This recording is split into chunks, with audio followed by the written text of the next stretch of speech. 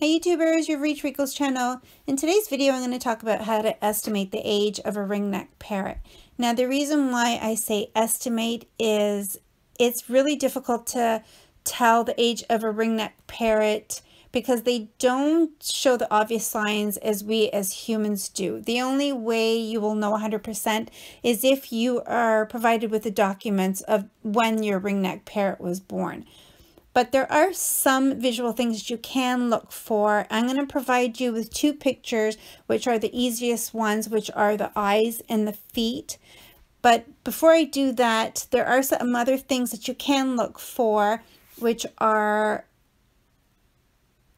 the one obvious one is once they're fully matured and you have a male, it will have developed the full black ring, and it starts to develop at around 17 to 18 months.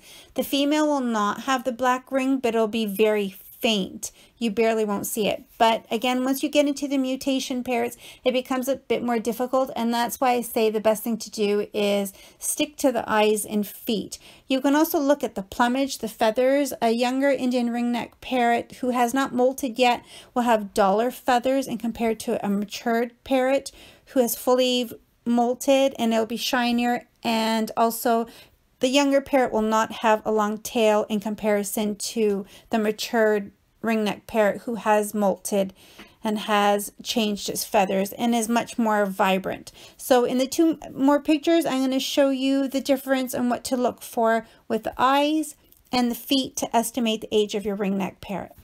So these are the two pictures that I have provided you with. I have Jojo, who's on the left, and she is a 16-year-old female. And I have Rico on the right, and he is 4 months old. So before I do start to talk about the eyes, I'm going to have you look at Jojo and look at that faint ring that I was talking about around her neck. You can very slightly see it. It's not a black ring, but it's a very faint. And that's what I was talking about with the females, because the juveniles will not have that, the younger parrots, if they're still younger. Now we're going to talk about the eyes. So if you have a parrot who is usually 4 months and younger, you're going to have their eyes are going to be full black, just like in Rico's picture.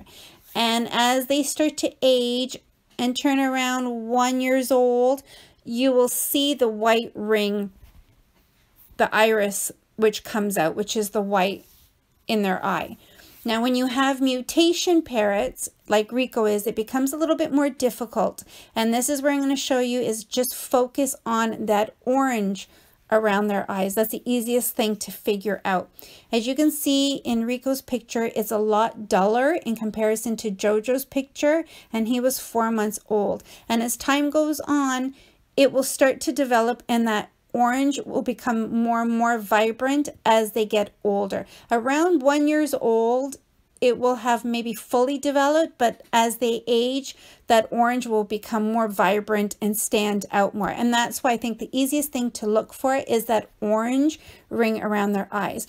You can also look at their beaks, but again, that's where it becomes difficult because not all ringneck parrots get the bottom black beak as they start to mature. So that's why I say just focus on the eyes. And in the other video I'll show you is the feet. So these are the pictures I'm providing you of their feet. Again, we have Jojo, who's on the left, which is much more matured in her late years, and Rico, who in this video was about 4 months old. So I know it's difficult to tell with the feet, and that's why I always say stick to the eyes. But if you do have a ringneck parrot who is in their later years, just like Jojo is, you will see the scaly feet in their feet in comparison. If you look at a younger parrot like Rico's, you will not have that scaly feet. So as a parrot starts to age, just like we do, almost like wrinkles, you will see that they will have the very scaly feet. Again, this is usually when they really start to hit the later years of their life. So probably as they get older, like past 10, you'll slowly start to see it. And then as they hit like 15, 16, 17, that's when it's very noticeable in comparison to the younger juvenile parrots. So that's really it. Like I said, you can look for the feet, the beak, You can look for the plumage, which is the feathers, and you can look for the eyes, which I think is the easiest thing. And that's really it. Unless you're provided with the papers, this is just to estimate where you can kind of more or less try to figure out how old your ringneck parrot is, or if you're looking to adopt one, trying to figure out their age. But again, it's just to estimate. So if you're looking to purchase one that is younger than, say, 6 months old, look at the eyes, the plumage, and that's really it. I hope that helps. If you have any questions, leave me a comment and I'll do my best to help you out.